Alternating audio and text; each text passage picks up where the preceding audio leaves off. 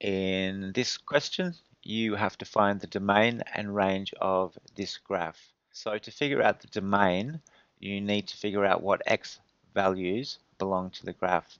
And if you start on the left-hand end at this point here, the x value there is minus 1. And because that circle is colored in, that means that point is included. So starting with from minus 1, and because it's included, you'll have a square bracket. And then if you travel along the graph up to this point here, at any point along that graph, you've got x values that are between minus 1 and 1. And the value of 1 is actually included because this circle's colored in. So that means that the set of x values that belong to that part of the graph are from minus 1 to 1. And that's that bit done. And then for this part of the graph, the x value here is 1, the x value there is 2, and open circles means those two values are not included. So you're going to have the union of from 1 to 2 for that next section of the graph, so x values from 1 to 2 non-inclusive, and then for this section of the graph, the x values start at 3, and as you move to the right, they head off towards positive infinity. And this is included, so again, union, and then include the 3, and then off to infinity, and infinity always has a round bracket. So the key thing here is that because the 1 is included here, but not included here, it really means that in the whole graph, the x value of 1 does belong to the graph. So you can rewrite this whole thing as the interval from minus 1 all the way up to 2. And round bracket on that 2, and then union from 3 to positive infinity. And so that's the domain of this graph. So all the x values from minus 1 inclusive up to 2 non-inclusive, as well as from 3 inclusive up to infinity, belong to this graph.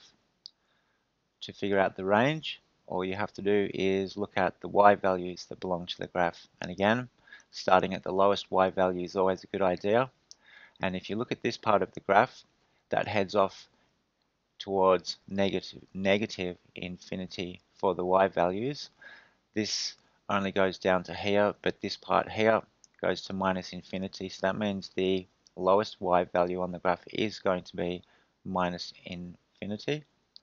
And it heads up, if you go the other way, from this end of that part of the graph up to here, this stops at the value of y equals 2, which is the same value here. So that means that's going to go up to 2, and that's included. And then these values here actually include this part of the graph. So it's really this part that's the important bit to look at. You have to check out all the other parts of the graph, but that's that first part done, which covers both of those two parts of the graph. And then the last part here, this is supposed to be a horizontal line, and the y value anywhere along that line is 3. And so what you're going to have here is union that value of 3.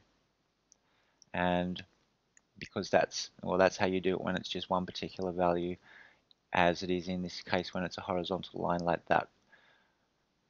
So that's the range and the domain for that example, and I'll do another example for you now. In this example, you have to find the domain and range of f of x, and this is the graph of f of x, and again, it's a hybrid function. It's a graph made up of two separate functions, so that makes it a hybrid function. So finding the domain of f of x, first of all, and again, starting at the left-hand end of the graph, and if you keep going along this graph, it heads off to the left, so that means it's approaching minus infinity.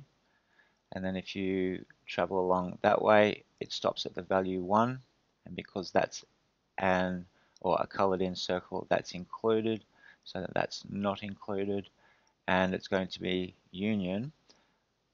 And on this section of the graph, it starts at 1, but it's not included, so we'll put that in, not included, and then the x values head off, and again this heads off towards positive infinity in the opposite direction to the other arrow down here, not included. And then again, because this value of 1 is included here but not included here, what that means is that the value of 1 does belong to the graph. It's somewhere on the graph and it's actually here. So that means you can write that domain as from minus infinity to infinity, which means that all real values or all real numbers are possible values for x on this graph. And so this is the answer that you would give for that one.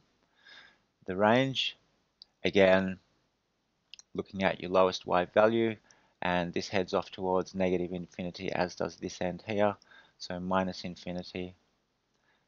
And then looking at the biggest y value on the graph, the highest value you're looking for, which is this one here, which has a value of 4, and that's included because that's part of the graph. There's no open circle there, so that's included, and that's the range for this graph. So even though there's a big gap here, the y values in between 0 and 2 are included over here and over here on the graph as well. So that's how you do the domain and range of hybrid functions like as in these two examples. So that's about it for this lesson, and I'll see you in the next one.